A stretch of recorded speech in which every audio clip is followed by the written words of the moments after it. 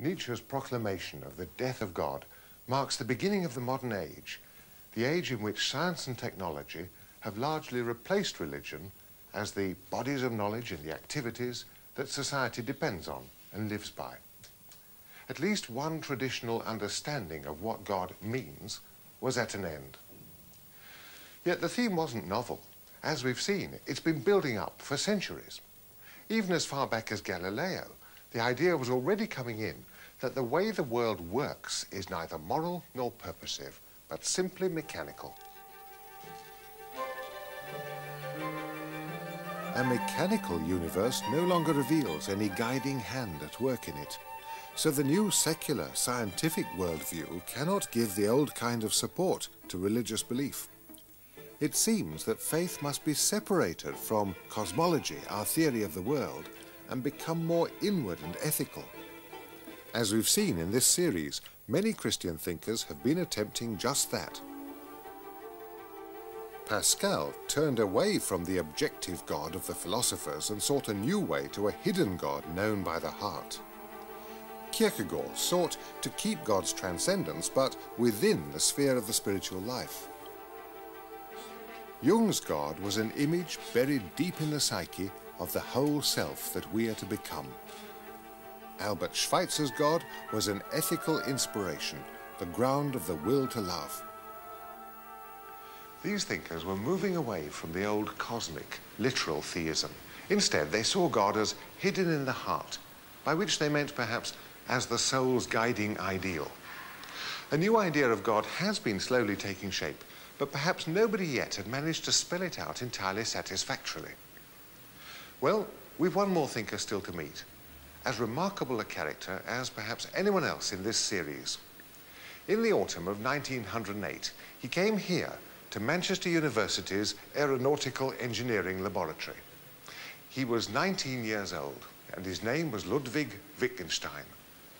He was an impulsive, sociable character, at that time still very well-to-do. He was highly musical. He made many friends, but he didn't have much to say about his exotic background.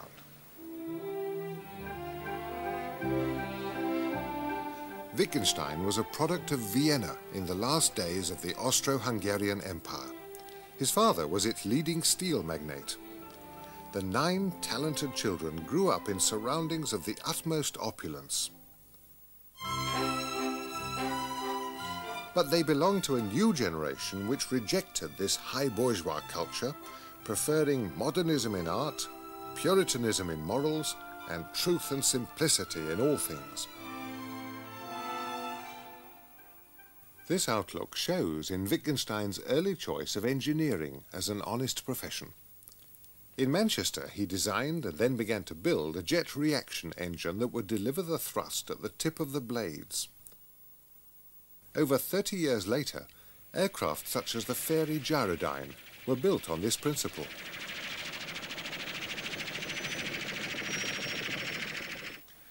But 1910 was too early, and in any case, Wittgenstein's life was about to change. To design his propeller, he needed mathematics. Now, any ordinary mathematician just does mathematics, but Wittgenstein asked himself the fatal question, what is mathematics? Why is it so powerful? And what are numbers? Wittgenstein was the sort of man who quite unselfconsciously goes straight to the top. By the autumn of 1911, he'd found out who was the best philosopher of mathematics alive, and he simply presented himself as a student to Bertrand Russell at Cambridge. He was queer, and his notions seemed to me odd. He came to me and said, "Will you please tell me whether I am a complete idiot or not? Because if I am a complete idiot, I shall become an aeronaut, but if not, I shall become a philosopher." I told him to write me something during the vacation on some philosophical subject. After reading only one sentence, I said to him, "No, you must not become an aeronaut." Although Wittgenstein spent so many years in Cambridge, he was never at ease with the clannish, ritualistic and enclosed side of academic life. In fact, he thought it corrupt and much preferred the town to the gown. Like Nietzsche, he had a great need for freedom. He never married nor owned a house. He liked to live in digs, which he kept changing, and he frequently vanished altogether.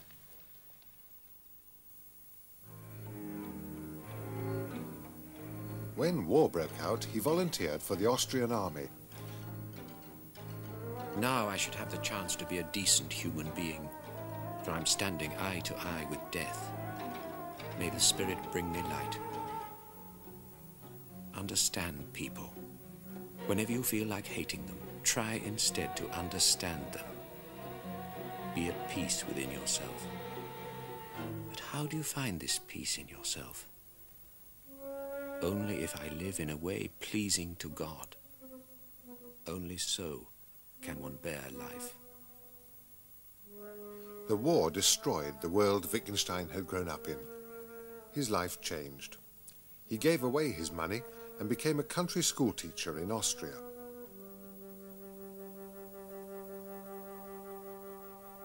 At the same time, he published the Tractatus Logico-Philosophicus. This famous book is the last great attempt to defend the traditional view that language can copy reality precisely and completely. What can be said clearly. What cannot be said clearly is not in the world, and one must be silent about it. When a few years later Wittgenstein designed and built this house for his sister, he gave his teaching visible form.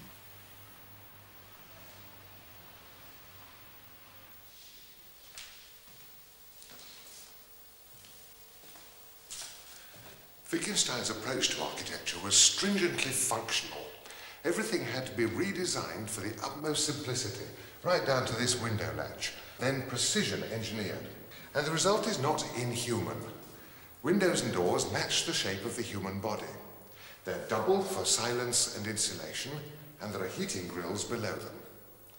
The whole thing is exact and spare and sublime, like Wittgenstein's philosophy.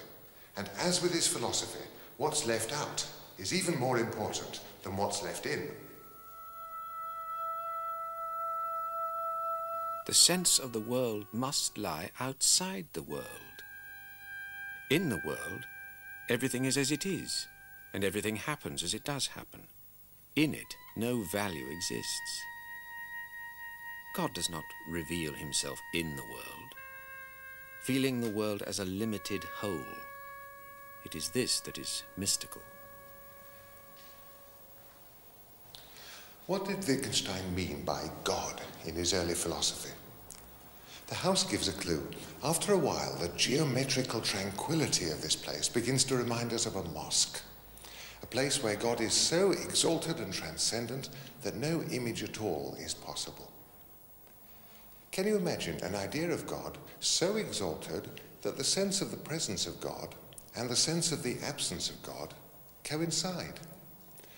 Or put it another way, by its extreme rigor, the house creates a sense, it gives a hint of an absolute standard of purity by which human life should be guided and assessed. Wittgenstein once said he liked the idea of a silent religion. Silence tells no lies. Silence does not deceive. We feel that even when all possible scientific questions have been answered, the problems of life remain completely untouched. Of course, there are then no questions left, and this itself is the answer. The solution of the problem of life is seen in the vanishing of the problem. What we cannot speak about, we must pass over in silence. In 1929, 40 years old now, Wittgenstein unexpectedly reappeared in Cambridge after a 16-year absence, and soon began teaching. From 1933, word went round that in his classes in Trinity College, he was developing an entirely new philosophy. The classes were held in this room at the head of K Staircase in Whewell's Court. By the window, his writing table, the shoeboxes in which his notes were stored, and the deck chair in which he habitually sat. The austerity and bareness of the room which was his own living room as well as his teaching room, reflects his Tolstoyan personality and style of life. As each student arrived, he or she collected a wooden folding chair from the landing outside. It was unwise to be late. The class met twice a week for a grueling 2-hour session. We know Wittgenstein planned these sessions carefully because the published students' notes of them tally with his own unpublished manuscripts. But during the class, Wittgenstein thought aloud and occasionally terrified the students by questioning them. What is philosophy? Here's an example. Every day we ask each other the time and answer without any hesitation. But suppose one day we ask ourselves, what is time? Now we suddenly seem to be landed with a genuine classical philosophical problem, a very difficult one. Wittgenstein says that these problems arise through a disease of language. A myth has held us captive. We're caught up in the idea that words are names and that the meaning of a word is the thing that it stands for. And then we start investigating what that thing can possibly be. Wittgenstein had himself held such a view, but now he was trying to shake it off. Instead, he asks us to see words as doing jobs. Words are tools of many different kinds. Words are like chess pieces. The meaning of a piece is its powers, the part it can play in furthering the game. Well, all language is like that. We play games with language. Our language is a function of the way we live. It's a tool of social interaction. Now, this may sound rather abstract, but in fact it changes everything. The old theory of meaning summoned up great nebulous abstractions which philosophers then worried about. But Wittgenstein's new point of view is strictly practical. Look at the grammar, he says. Look at the way the language works. If only you can see that clearly, you'll see all there is to see. Look at the grammar of ethical terms, and such terms as God, soul, mind. One of the chief troubles is that we take a substantive to correspond to a thing. The words soul and mind have been used as though they stood for a thing, a gaseous thing. What is the soul is a misleading question. Look at the grammar of ethical terms, and such terms as God, soul, mind. One of the chief troubles is that we take a substantive to correspond to a thing. The words soul and mind have been used as though they stood for a thing, a gaseous thing. What is the soul is a misleading question. So what will become of morality and religion on this new point of view? I think you can guess. Wittgenstein has a deep respect for the practice of morality and religion, but like Tolstoy, he's deeply mistrustful of the theory. On the whole, he thinks of religious beliefs not as being factual, but rather in terms of the job they do in shaping our lives. Until recently, not much more was known than that. But now, a lot of fragments of Wittgenstein's observations and his private notes on religion have come to light. They show how deeply his thought about religion was embedded in everyday life.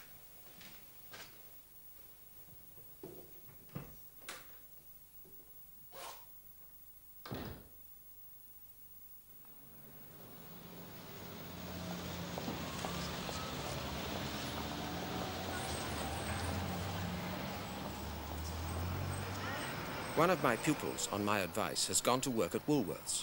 Now that is the sort of thing you should do. Try and get a job in some large store where you will meet ordinary people. What is the use of studying philosophy if all that it does for you is to enable you to talk with some plausibility about some abstruse questions of logic, etc., and if it does not improve your thinking about the important questions of everyday life? It is, if possible, still more difficult to think really honestly about your life and other people's lives. And the trouble is that thinking about these things is not thrilling, but downright nasty. God grant the philosopher insight into what lies in front of everyone's eyes. Not how the world is the mystical, but that it is. to renounce the pomps and vanities of this wicked world. Just think what that would really involve. Who of us today even thinks of doing such a thing? We all want to be admired. St. Paul said, "I die daily." Just think what that must have meant. For all you and I can tell, the religion of the future will be without any priests or ministers. I think one of the things you and I have to learn is that we have to live without the consolation of belonging to a church. Christianity is not a doctrine, not, I mean, a theory about what has happened or will happen to the human soul, but a description of something that actually takes place in human life. For consciousness of sin is a real event, and so are despair and salvation through faith. Perhaps we can say, only love can believe the resurrection. This can come about only if you no longer rest your weight on the earth, but suspend yourself from heaven. Then everything will be different, and it will be no wonder if you can do things that you cannot do now. A man who is suspended looks the same as one who is standing, but the interplay of forces within him is nevertheless quite different, so that he can act quite differently than can a standing man. An honest religious thinker is like a tightrope walker. He almost looks as though he were walking on nothing but air. His support is the slenderest imaginable, and yet it really is possible to walk on it. When in 1949 Wittgenstein learnt that he was fatally ill with cancer, he told his doctor that he did not want to die in hospital. His doctor offered a room in his own home when it should become necessary. Over a year went by, and then a few months before his death, Wittgenstein arrived to take up residence in this room. Here he continued working until 2 days before the end.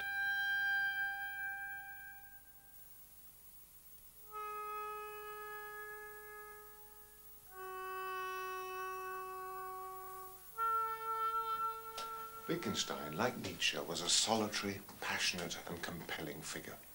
Both of them were tormented by the ultimate questions of life. Nietzsche broke his mind trying to force a new way through them. Wittgenstein took a different route. He sought a cure. 30 years before, he'd written that the answer to the riddle of life lies in the disappearance of the question.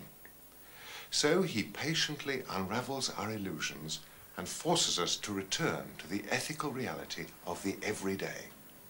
When we see that our common life is all, that realization is religion. Wittgenstein's point of view is very down to earth and very agnostic. All we can see clearly is the way our language works in the games we play. So we can see how belief in God works and how it ought to shape our lives. But then we must stop at that. To this day, many people find this new point of view unnerving. Wittgenstein's so clear that belief in God requires conversion of life, truthfulness, inner integrity. He's equally clear that that's all there is to be said. We must be cured of the old, speculative, metaphysical impulse. So what would you call him? Would you say this is religious agnosticism? Or a mysticism of the everyday? Or simply that it is, and always was, just the truth of the matter?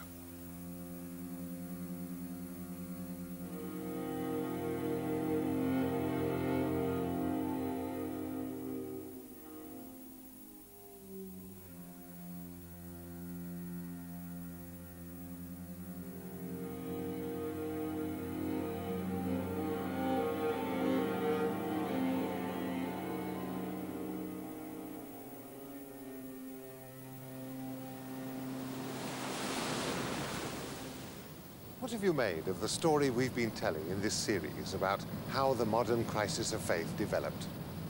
Science first mechanized nature and then embedded us in it. Biblical criticism demythologized the Bible. Radical humanism argued that the only world that can possibly be for us is our own human world. And then the study of other religions suggested that no one religion not even Christianity, is likely to be absolute. Finally, we came to our fluid, uncertain modern world where there are as many points of view as there are people, and there seems to be no center anymore, no absolute standard or reference point. Now, to many people, this must seem the story of a long decline, a sea of faith, the tide going right out. As they see it, any faith or philosophy of life must start from a set of big, reassuring answers to the big questions. That's the basis. And when those answers and even the questions begin to look rather shaky, people feel that religion's becoming impossible. I don't agree. Skepticism, as well as certainty, can drive you to faith. We saw that as far back as Pascal. Only it leads you to see religion in a different way, not as a set of grand answers, but simply as a spiritual path. When I look into the void of the modern situation and I see that it's entirely up to me what I'm to make of myself and my life, then I find I need religion to give me a path, to give my soul shape, to give me categories to live by, goals to pursue. I'm a priest in the Church of England, and I practice in a rather traditional way.